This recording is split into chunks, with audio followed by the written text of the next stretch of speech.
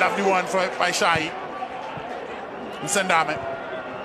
Oh, Msendame keeps possession. Opportunity now. Wakaba looking to place it. No power behind it.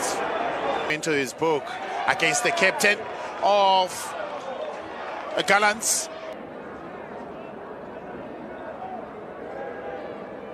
Nicking is up. Shai unable to get to it.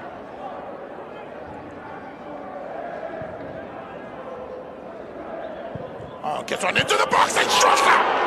It's Kamini that gets TS Galaxy ahead in this encounter. It's Pusa the Tejana with the assist. That lead in this encounter, they come forward again. Delightful ball play to find Khatebe. Khatebe does well to keep possession. Oh, Khatebe cuts into the box. Khatebe looks to go for glory. In the end, Shai. There's a foundation in that wall. It's a four-man wall. Also, there's the Koto lining up to it and Shota! Oh, they found their way back in this encounter. It's himself. They respond emphatically so. The ball hit the inside of the crossbar. It looks as though it was Shai. Making sure they get it right in Bujana.